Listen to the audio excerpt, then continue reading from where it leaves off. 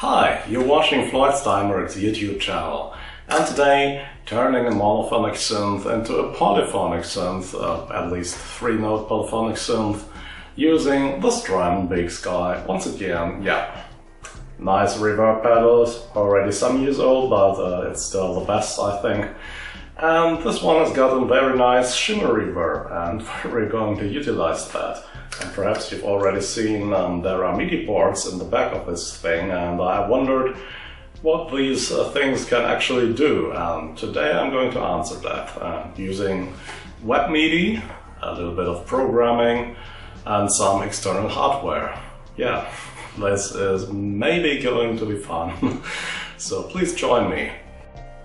But first, let's record a long sustained note so you can hear what the shimmer reverb sounds like, if you haven't heard one before.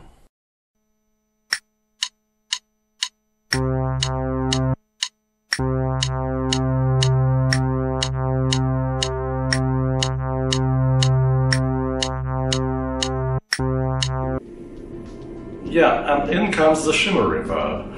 Shimmer reverb is a reverb algorithm which makes 2 copies of the sound you're playing in real time and then pitch shifts them. One goes up and one goes down for an octave or some semi-notes.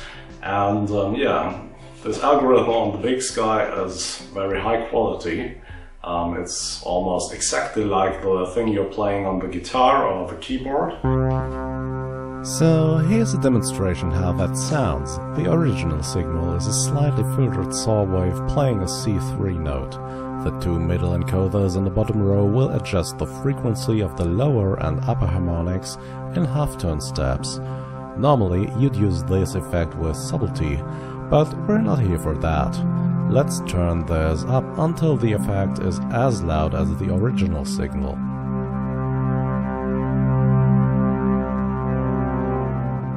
Technically speaking, you could play chords using the encoders only.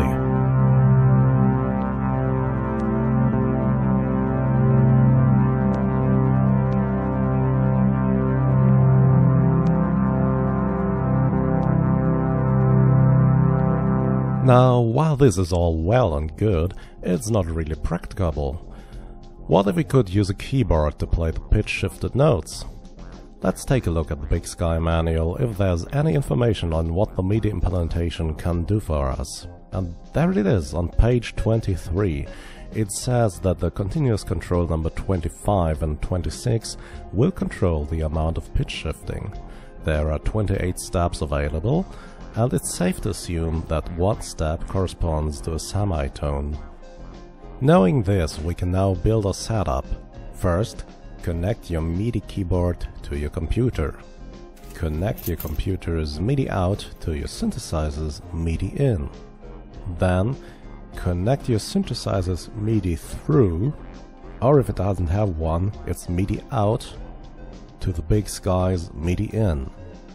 Now, connect your synth's audio out to the BigSky's audio in and the BigSky's audio out to your audio interface's audio in.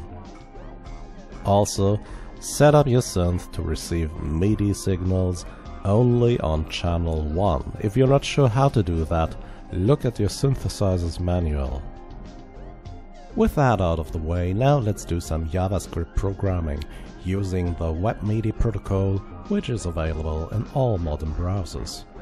Well, you don't actually need to do this because I posted a web page for you to use, but let me explain how this works, okay? Here's the web application I created. You just need to open this in your browser. The link is in this video's description. Select your MIDI input device here, in my case the nano key, and your synthesizer here. Just leave the MIDI channels as they are. For this example, I'll use the EX5's virtual acoustic engine, which is monophonic. That means you can only play one note at a time.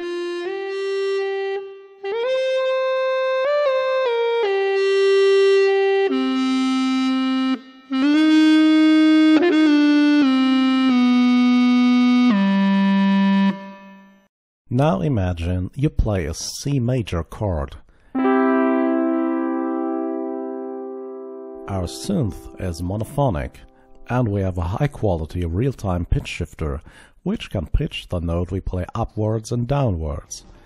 We will achieve the best sound quality if we play the middle note on the synth and shift that note slightly downwards to play the prime and slightly up to play the perfect fifth. In other words, the synth will play the E and the BigSky will add the C and the G. In order to achieve this, you need to know that in MIDI, all the notes are numbered, beginning at a 0 for C null. So the C4 is the number 48, and E4 is 52, and G4 is 55. Now, the Strymon CC numbers don't refer absolute values or notes, but are relative to the note you played. In other words, whatever note you play, the lower pitch shift will always be 1 octave lower if the CC number you chose is 0. So, to get our keyboard play notes on the BigSky, we must convert the absolute MIDI numbers to relative numbers for the CC data. This is quite easy. All we need to do is some subtraction and addition. For example, in our C major chord, the middle E is the number 52, the G is the number 55, so the difference between those notes is 55 minus 52, which is 3. And now we need to add half of the number of the available pitches on the BigSky, which is 28 divided by 2, and that is 14. So the correct value for the G is 3 plus 14, which is 17. After I figured this out, I just needed to solve another slight problem. When you play a chord, the order in which you play the 3 notes might not always be the same. This is a problem, because my program tries to figure out the second note of the chord, so the BigSky's added notes would be different depending on if you play C, E, G or G, C, E. In order to fix that, I built an array of the notes which are being played and sort them in ascending order before they get sent to the synth and the pedal. By doing this, we assure the second note is always the middle one. Yeah, and that's it. This works really well, and finding the small solution to such minor logical puzzles is really fun. Here's an example using the EX5 VL tone you heard earlier.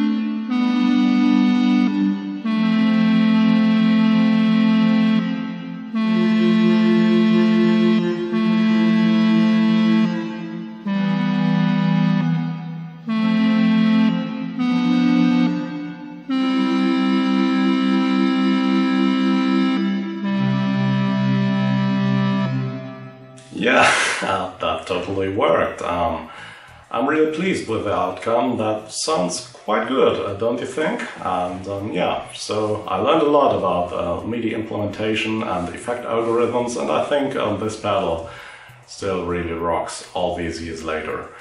And yeah, if you found this interesting, please consider subscribing to my channel. I have lots and lots of other synth-related videos on there. And as always, thanks for watching and see you next week. Bye bye!